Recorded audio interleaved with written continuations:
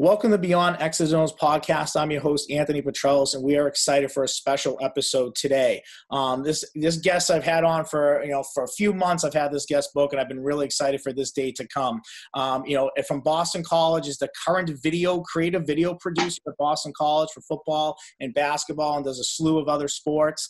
We're going to see some real fun clips that he's put together today. And just overall, if you've been watching Boston College football, you know that you're going to watch a game in which a team's going to compete really tough against anybody in the country. But quietly, their social media department has been smoking teams week after week with the stuff they've been putting out there. And our guest has a lot to do with that. Also had an internship with the Cleveland Browns, has had internships at Harvard, sports internships, as well as Caltech. So he's been all over the place, a lot of different places. And for you coaches out there that are looking to up your social media game, this is the guy to listen to pay attention to, and love to have on the show today. And I'm so lucky to have him. Ladies and gentlemen, from Boston College, Brent Greenberg. Hi, everybody. All right, Brent. So we're going to kind of jump right into it. You're the first non-coach I've kind of had on this show. So talk to the audience a little bit about where you come from, how you got into this, your background a little bit, and your history of doing what you do. Yeah, so I am from Maryland. I've been someone who's been around sports my whole life, especially college athletics. Both my parents went to Maryland, so I kind of grew up at Maryland football and basketball games. And I've always had a love for sports, but I also knew that I probably wouldn't go pro in sports. And I found kind of a niche that, while I was in college, that I fell in love with, which was the creative side that I didn't really know was an option until I really got to college. And so that kind of brought me to where I am today and how I'm now doing stuff on social.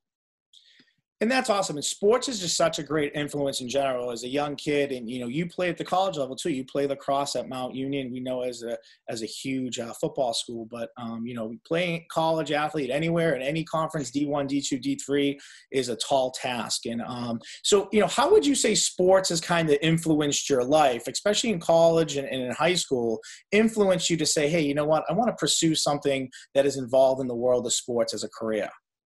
Yeah, from the get-go, I fell in love with sports. I played everything growing up, from basketball to soccer to baseball and then lacrosse. And I was that AAU kid that was going from travel soccer practice from 4 to 6, driving 45 minutes, and going to basketball practice from 7 to 9 in elementary, middle school. And from that, I knew that sports was something that I wanted to continue for essentially the rest of my life and being involved. And I always loved that. And then, I was that kid that would, when he played video games, would focus on building the best team, not playing all of the games. And that's when I knew that the behind the scenes was where I wanted to be. And from there, it's kind of all molded itself into kind of how I got to here.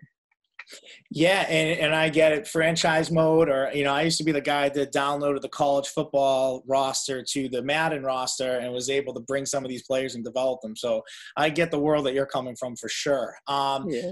So talk about it, because you did play, college sports, but talking to you, you're an incredibly hard worker. And that's another big reason, or a big thing I learned about you, is you kind of grinded, man. Talk about pursuing a career, especially once you got through a year of college, because you did some traveling right out the gate and you really pursued your passion very young.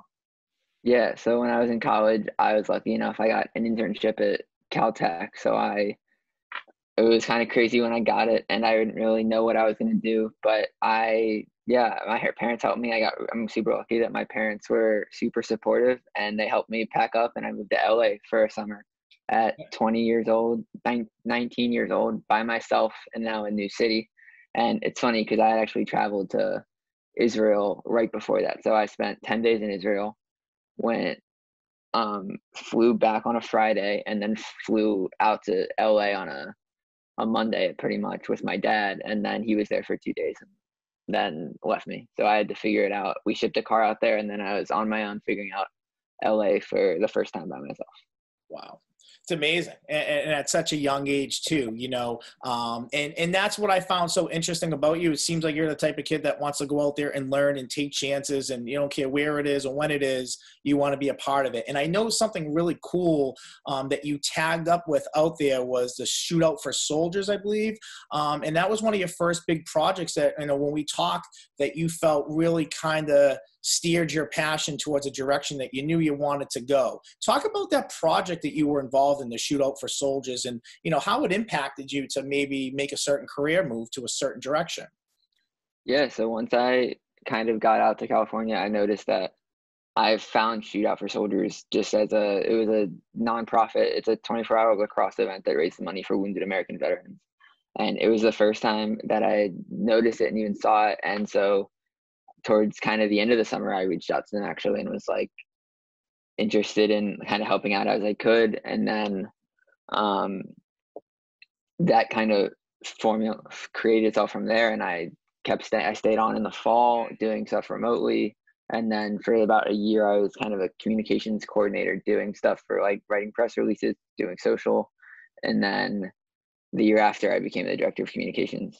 And it was something that it was the first chance for me to really creatively have some kind of freedom that I could kind of start making things on my own and testing out what I could and couldn't do. So when you talk about working remotely, so were you back in school doing that job remotely? Yeah, so essentially Shootout for Soldiers is lacrosse events around the country over the summer. So when I first really started doing a lot of work with them, I was in school as a student athlete and doing this on the side. And then over the summer, I went to a couple events the following year. And then because I was also at Harvard at that time as a summer intern, so then I went to they have an event in Boston, they have an event in Baltimore and DC.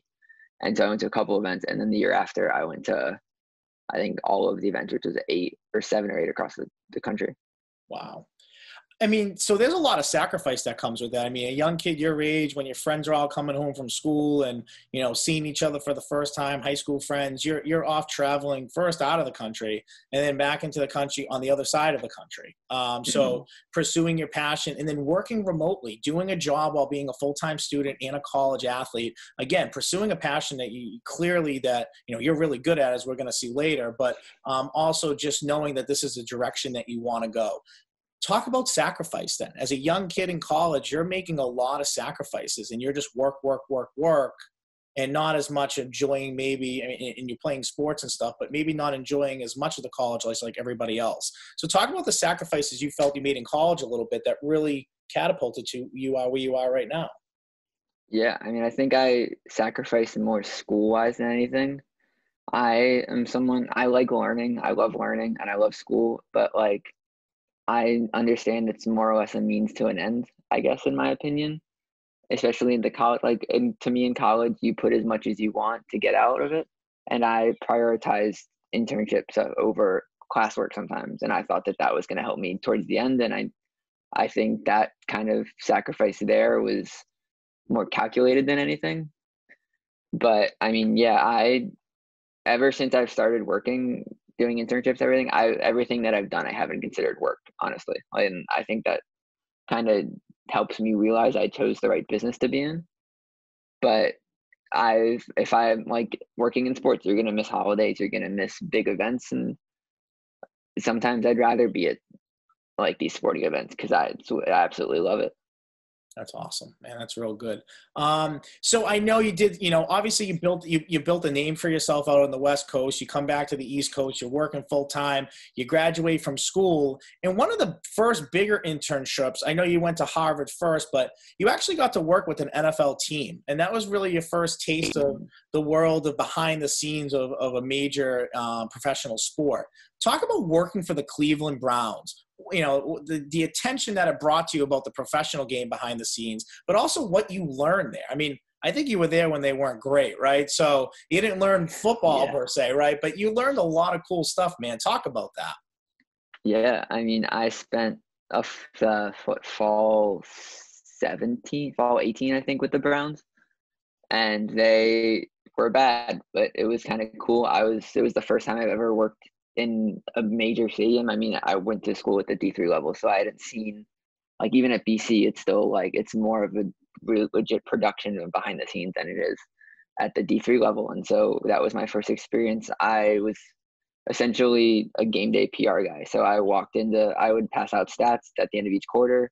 And then the cool part was post game, I would go into either the home team or opposing team locker room, and I would follow the media around as the recorder and record the interviews and then transcribe them. And so that was when I first realized, like, yeah, like, these NFL guys know it's a business. They get 10 minutes to cool down, and then they have to be ready to talk to the media. And you can see that some of the young guys have no clue what they're doing, and the older guys are ready to go.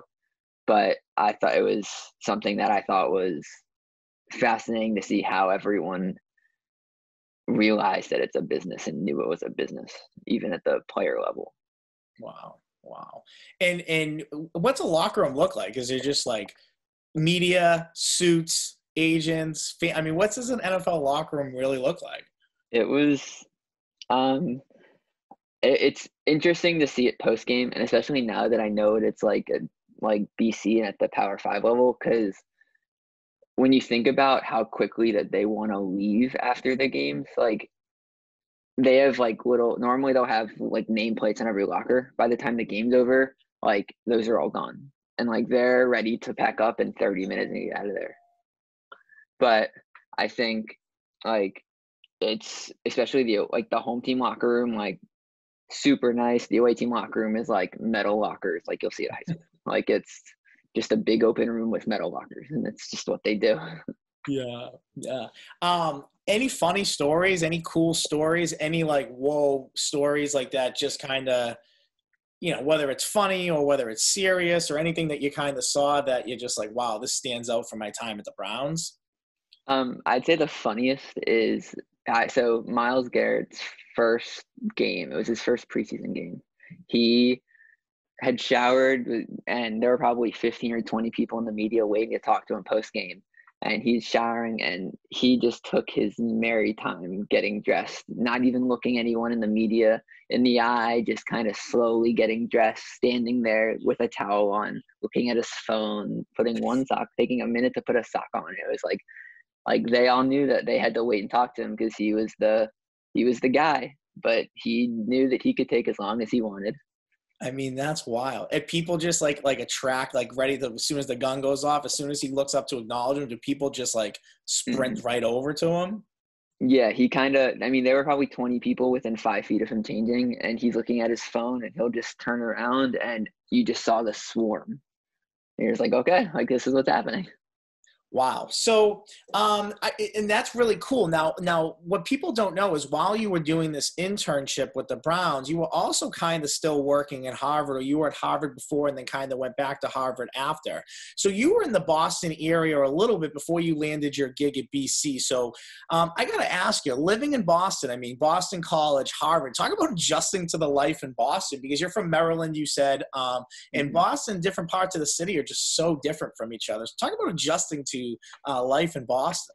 Yeah, I mean, I think I was a little more prepared because I had so I've had kind of two opportunities. There was the LA living by myself part that kind of helped me figure it out. And then there was I'm from Maryland, but like I say, I'm from DC. I'm 30 minutes outside of DC. I've used public transportation all the time to get downtown, to go to games, just to be downtown. So I've had experience figuring out, especially when I'm younger, like, you see like the maps of like public transit, and you have to like use your finger to figure out where, like, I used to do that growing up. So it's like, now there's like an app now for public transit that made my life so easy, and you knew when stuff was coming. But like, I think I was pretty well prepared for kind of that Boston like public transit of dealing with like the green line and the red line and the buses. But it was I definitely didn't utilize as much as Boston as I should have when I was here first. I didn't know anyone. I was still in college. I was under 21, so I like couldn't go out to a lot of places. And so I kind of stuck to what I knew. But I would say the second time around, once I kind of knew a bunch of people, like, it was fascinating to like see all the different corners of Boston. That's awesome. And, with that being said, so you were at Harvard, did an internship, and then I know you kind of went to BC. Now, before you landed your gig at BC, you did a little internship there beforehand. So talk about the transition. How'd you go from internship to now becoming, the video producer at Boston College? Yeah. So I was um, at Harvard. I needed to get college credit there. So I was a grad student at Emerson, and it was a 2-year program. I essentially needed to stay in Boston, and an internship at BC opened up, and I figured I was moving up. I was still going to the Power 5 level, which is where I wanted to go as an end goal. And so I kind of jumped at it, and I went level as a job title, but went up into the Power 5 world. And the only reason why I did a lot of video is they knew I could do video, but then the first week we were still looking for a video intern, and I was like, I have experience, I can help out where it's needed. And so that kind of jumped me into the kind of helping out part-time in my internship doing creative video as well. And then that's kind of like, I had an 8-month audition into this job, so to speak. Yeah. So when you get a position like talk about like one of the first things you do. I mean, as far as creatively goes. So you get that job, you're at BC, you're a young kid, you got a lot of knowledge, you have a lot of experience. What was something you said to yourself, being at a Power 5 school, this is something that I want to change about, their social media being there, or something that you wanted to make yours? Yeah. So, I mean, the first thing that I did when I first really got social was to just look at what we used to do. I had an idea of what I thought worked and what didn't work, but I made, probably, if you ask my boss, one of the most extensive spreadsheets that I could have ever made, that marked literally every post all the way back to, I think, August of 2019, just to see everything that worked and that didn't work. And then I think that's how you can figure out what kind of work, what your fans want to see. And so that was one of the first things that I did. And then I wanted to create a more relaxed, kind of talkative social voice, so to speak, so that I think of it that you want to see people interact more when you think of them like you are. So how do you essentially make people personify BC football as a person? And so that's what I did. And I essentially, if you notice our voice on social, it's kind of text talky. It looks like a lot of, you're texting someone. There's a lot of emojis. There's a lot of excitement. That's kind of what I'm looking for, and what I think works, in my opinion. So making it very relatable to the athletes, to the students, recruits, right? All of that. And now, do you work with a team? Are you in charge of a team of people, or are you everybody has their own little department? Talk about how you guys all work together to create things on Twitter and Instagram or any other source of social media that you put things out on. Yeah, I'd say there's specifically 5 of us that work on football. There's me. There's Joey Mizutani, who's another video guy, but he's more, I'd say, more hockey focused and focused on kind of more grand scheme, all of the sports. Anthony Guerra, who's our graphic designer. You see all of his work, and he's our photog. He's incredible. Brendan Flynn, who's our secondary contact for football, and he does a lot with social. He's the one that's running our Twitter account during games. And we kind of work a ton on fun stuff that we want to post and what stuff we want to do. And then Jason Baum, who most of the public knows, who's in charge of our whole office, and he's our primary football contact. That's awesome, man. So, in social media department, obviously a big thing with working with the football program is right when you got your job, a new head coach was hired in Jeff Hafley, who I think is amazing. To me, one of the best coaches in all of college football, what he's done with BC and the level. I mean, if you watch ESPN, guys like Kirk Herbstreit, they're quoted in saying watching BC football, there's just something different about them this year. How much do you guys work with the team? So when you're putting out content or putting out some of the things, and we'll show in a little bit some of your stuff, how much do you work with the team or coaches, or how much access? I mean, talk about Hafley, his staff, the players. I mean, what is your relationships with these guys? Yeah, I mean, the best thing for a video person is to have the team know who you are, because then they're way more willing to interact with you and see stuff that you're doing and like want to be a part of it. And that once they realize that you're putting out good stuff, they really want to be a part of it. So like during training camp, we were there every day. We're talking to these guys. We're doing a ton with them. The coaches will see us there. So like I am someone who will push the limits on where I can go during practice, especially. And essentially the coaches know if I'm in the way just to yell at me and get me out of the way, because there's sometimes you want to get a really cool shot. And so you have to be as close as possible. And if they let you there, then they let you there. And so I interact with them probably a ton. I play flag football with the coaches sometimes, and like with some of their managers and like GAs. So we'll play flag. I'm really lucky because Coach Halfley's assistant used to be the intern with me last year. So we're all super close there. And then like I would say we collaborate the most with the recruiting staff. So in my opinion, social and at the college level, your number one audience is recruits. Everything should be geared towards recruiting in some way. So if you're talking to recruits and if the only way that you win is if you get recruits and you get good talent. So they'll see stuff that they think we want to do. We'll kind of run ideas by them. There's a couple of them that we're really close to that we talk all the time. So that's kind of the biggest, I think, collaboration point. Right, awesome. And talk about Halfley. I mean, I listen to his stuff online. I listen to him press conferences. I mean, he seems like the real deal. I mean, you guys seem like you're a tight knit, group that you all get along with each other. Talk about working for a guy like that, because his energy just seems unreal. I mean, is he off the field the same way you kind of see him on the field? Yeah, I mean, he's a super, super nice guy. I mean, the biggest thing that I noticed was like he flew down to Birmingham last year for the bowl game, and we got into the elevator to go up to the press box, and I just happened to be there, and the woman working the elevator is like, "Hi guys, how are you?" And Coach Halfley was the first person that was like, "Oh, I'm good. How about you? Like, how are you doing?" Like that was all you really need to know. Like he's he's really actually cares about you as a person. And I mean, he wears it on his sleeve.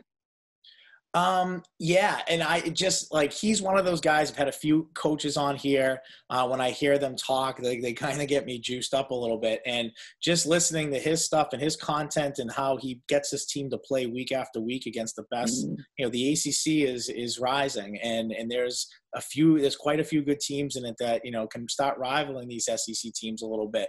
And I love it. And I love what he's doing over there. Recruiting, you mentioned the whole recruiting aspect.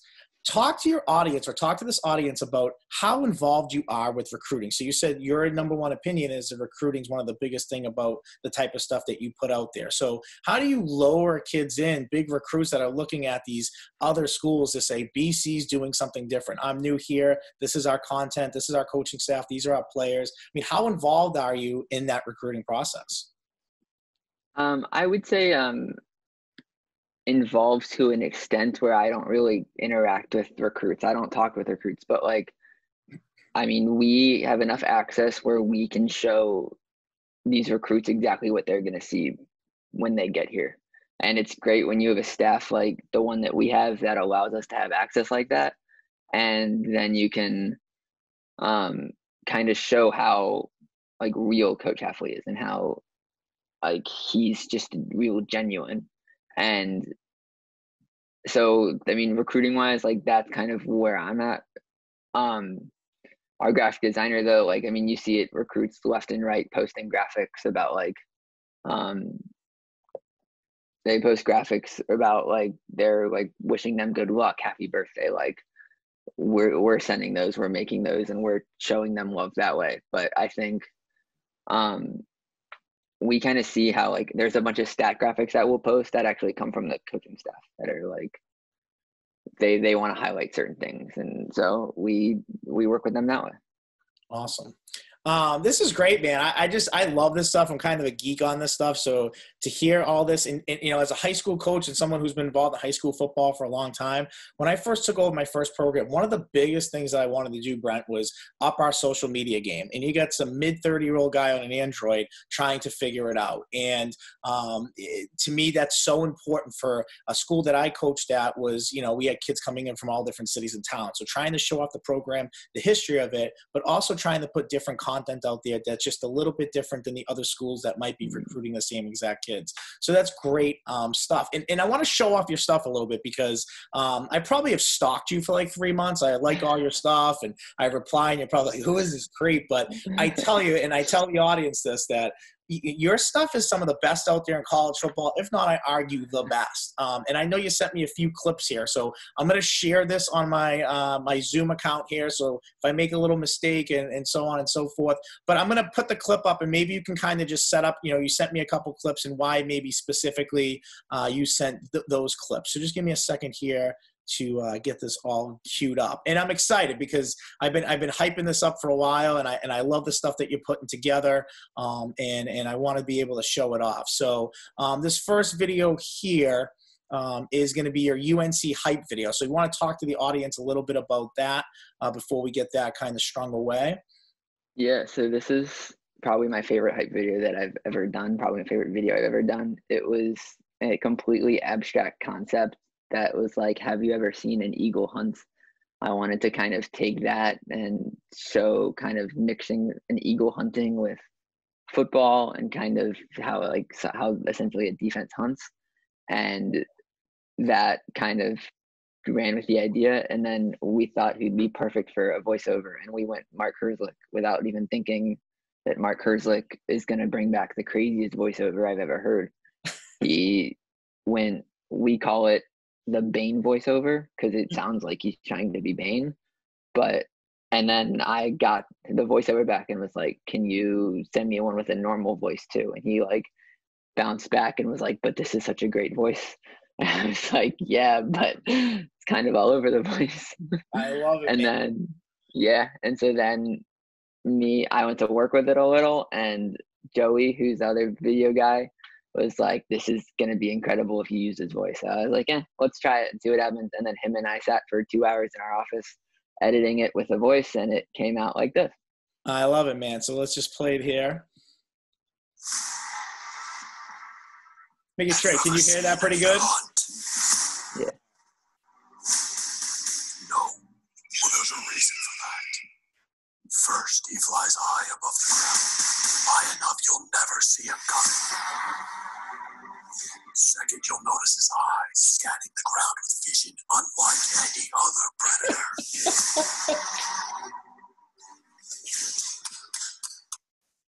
Long, it's likely once you're caught, you're not getting loose.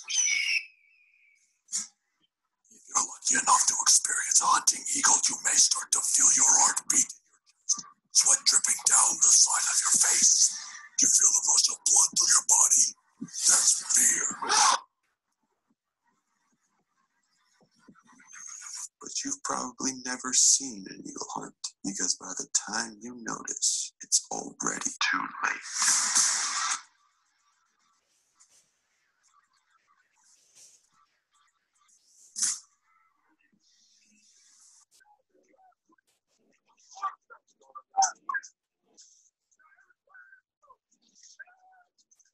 It's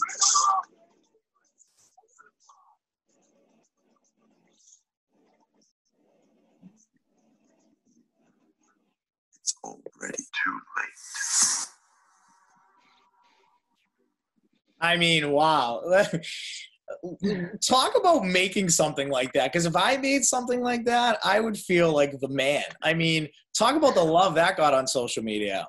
Yeah, that one did extremely well. That's just one of those that you're like, I'm super, so I consider myself ultra competitive. So I look at probably what most other schools in the country do on a Friday night and see what else. And like that one, I was like, I felt pretty good about, but then I was like, like my week is Sunday to Friday, I'm making a hype video. Saturday and Sunday, I make a recap. And then Sunday, I'm literally back making another hype video. So when I go, literally we post a video on Friday and I'm already thinking of new ideas on how I can like for literally the next week. So it's just like quickly kind of like changing. I love it, man. And we're going to set up this next clip, but I know this is pinned on your Twitter account. This is kind of pinned to the top of your page. Talk about this shot. I mean, you made some great stuff, man. So when I see you pick these two, I'm like, these two are phenomenal, but you've made some great stuff. So this is like the tip of the iceberg, man. Talk about this clip as we set it up here. Yeah. So the other clip is a shot we got from during training camp. When I was a shootout for soldiers, this is the first time I've ever done this. And I ran around with a Ronin, which is essentially a stabilizer. So I can like actually pump my arms and it'll stay pretty steady. And so they're doing one-on-ones and I'm like, just give me one deep ball. Like and I just wanted to literally run step for step with the guy and get the shot. And I got one chance. I got one deep ball and that was it. And it worked. And I couldn't have done it better if I did it a second time or a third time. And it just, Yeah, man, it's a phenomenal clip. And let me just get to sharing this because I am, doing this and I'm a little confused on how to do this all. So I am, here we go. I think I got it. All right, perfect. So let me just share this with you. And again, this is one of my favorite of yours. I'm so glad that you had the audience kind of show this one off. I'll show this one to the audience. So let me just maximize it. Here we go.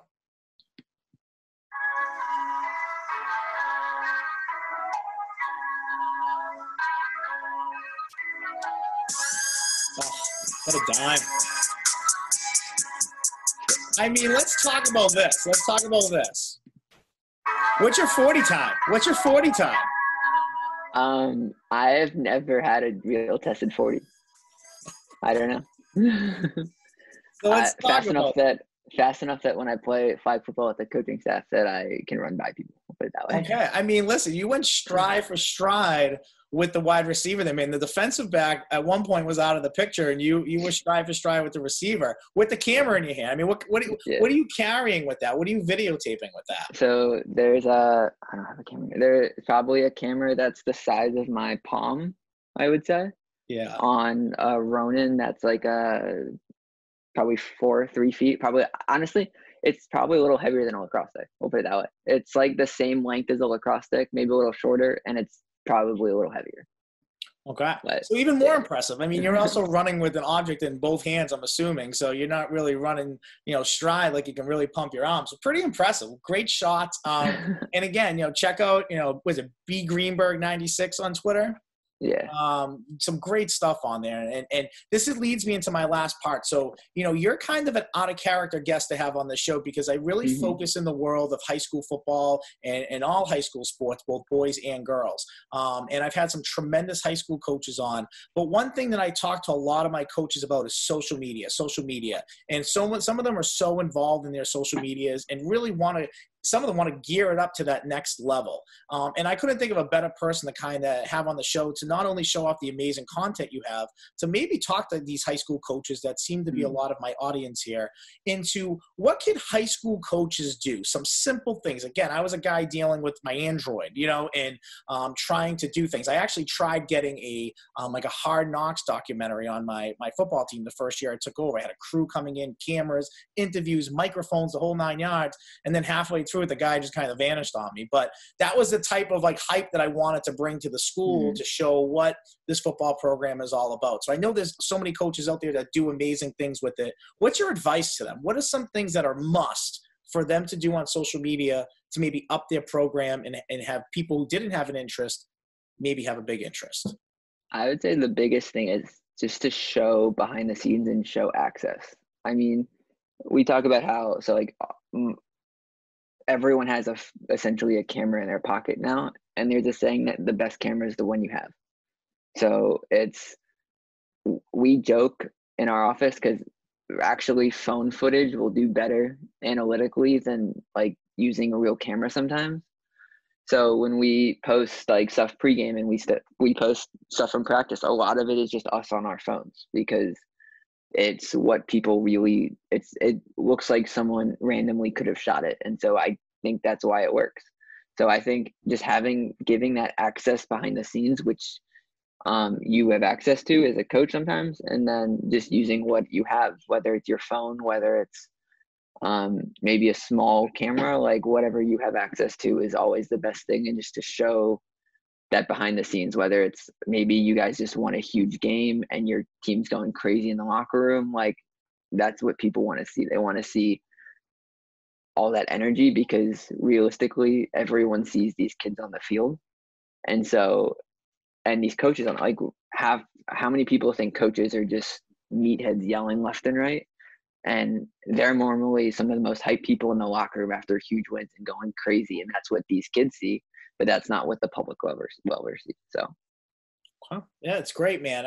And I'm telling you, social media is just what's changing the high school game, specifically in this area. I mean, it's probably, all over the place. But in this area over the last few years, especially in Twitter, in the high school football world and sport world, there's a lot of information out there and a lot of people posting. So to humanize your program, I think that's just great advice.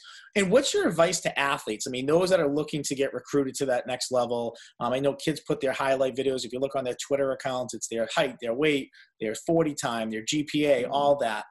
What's your advice to young players that are looking to play at any level as far as maybe promoting themselves on social media a little bit as well? Yeah, I think we're entering kind of a new world, especially at the college level with NIL stuff and name, image, and likeness. And we're going to see kids learning how to promote themselves. And I think the best thing you can do is just to not be afraid to share what you're doing, whether it's at a workout, whether it's at whether you have pictures of you at like practice, whether you have pictures of you just working out on a field lifting. Like coaches, in my opinion, I don't know if they look at it, but I mean, they have to see it and be like, oh, they are working out and I think there's a fine line between kids that are like, I think a lot of people don't use social enough because they try to look cool when they do. And they think that you kind of seem like you're self or pretentious or something when you're posting a ton of yourself, but also like use it to your advantage. Post when you do big things, share yourself, like you make a big play and you have a picture of it, share that, like be proud of like the stuff that you do and be willing to share it. Wow. Hey, listen, this was a treat, man. I'm really lucky we're able to have you come on here. And again, I do mean it. The stuff that you're putting out there on social media, it's inspiring to me. I mean, I'm a guy from Boston, and I'll tell you, I watched, average to minimal amount of Boston college football up until this year. And it wasn't just because the product on the field was more exciting to watch. It was really the social media, especially trying to build my brand and build this podcast. Going on there and seeing the stuff you put on there is just, it's awesome. And I share it and I like it and I retweet it. And, you're a young kid, you're 24, man. And I think you have a big career ahead of you. You went to Emerson. Emerson pumps out public relation people, communication majors, Yeah. right? I mean, it's like the best in the country. I was looking it up the other day. I could not believe the amount of people that have come out of Emerson. So yeah. You're a star right there, dude, in my eyes. So Thank you. I certainly am going to be keeping an eye on you as your future goes and excited to see where it goes. But before that, we have a fun segment on our show called the 2-minute drill. And it's just like a 2-minute segment. I'm going to fire a bunch of rapid fire questions at you. I do get one review. So if I want you to explain something a little bit more, I may have you explain it, and vice versa. I may ask you a tough question that you want to explain a little bit more, so I'll allow you to do that too. Okay. But my coaches love this segment, and it's a lot of fun. So I'm going to start the clock, and here we go. At BC, what is your favorite side of the football to work on during the week? The offensive side or the defensive side? Offense. Okay, why? I gotta know because I'm a huge D guy. So as soon as someone says offense, I gotta know. I just think that I think we make more plays on offense right now, and I think going from a run heavy scheme and last year to a pass heavy scheme now, it's fun to throw the ball around. Yeah, I mean that's what football is now, right? Everybody's just throwing the ball 35, 40 times a game, especially at the college level. You've had so many internships. What has been your favorite internship? Which one would you look back on and say, you know what, I love this internship the most? I'd say Shoot Out for Soldiers. Which one? It's just Shoot Out for Soldiers. Okay. Yeah. Do you feel like that's probably what's kind of major jump? Yeah, into what you do now? I think that was the biggest one that kind of molded me into what I am. What is one word you would use to describe Coach Affley? Genuine. Genuine. Okay. Best photo or video you think you've ever taken in your life? Either the one that I showed you already, the running one, or the one I got one of CJ Lewis. It was a wide angle of his one-handed catch against Louisville. Oh, in the back of the end zone, the corner of the end zone. Oh my God. Yeah. That's a good one. What's your favorite sport at BC covering outside of football? It might be I'll let you explain it because I can already tell. It's got to be women's lacrosse. Okay, why? I'll let you explain Still lacrosse guy. Yeah, lacrosse at heart. Hey, do you cover BC lacrosse at all, boys too? So there's no men's team. Okay, it's the one, and Oh, okay. I didn't realize that. Okay. Touchy subject. And the last question that I'll ask you is, who's the most talented person you've ever worked with in this industry? Okay. So I'll let you explain because I know it's a tough one too. I mean, I'm going to shift this a little. So the smartest person I've ever worked with, his name is Tyler Steinhardt. So there is, I don't know if you've heard of the Premier Lacrosse League. I have, yep. So he founded Shootout for Soldiers and then went to something called the Lacrosse Network and was in charge of the whole lacrosse network at I think 26 or something, 27, and then moved to the Premier Lacrosse League as their director of content and director of marketing. And now I think he's leaving to do something outside of sports, but I haven't met anyone smarter. He just knows everything that's going on and knows exactly what to do at all times. That's awesome, man. Yeah. I feel like you survived the 2-minute drill. I feel like I could talk to you for hours about this stuff. You're so interesting. And as I said, I think you got a bright career ahead of you, and we're really lucky to get you on here. And, I'd love to check in with you sometime down the road and see how you're doing and seeing how other sports, but, check him out on Twitter, man. Greenberg 96. He's awesome. So thanks for coming on. I really appreciate it in that last segment, especially for my audience with those high school coaches. They're going to love the stuff that they saw. I think you're amazing. And I wish you well. So thanks for coming on. I appreciate it. And from Beyond X's and O's podcast, I'm Anthony Petralis, Brent Greenberg. Till next time. And thanks for having me. No problem.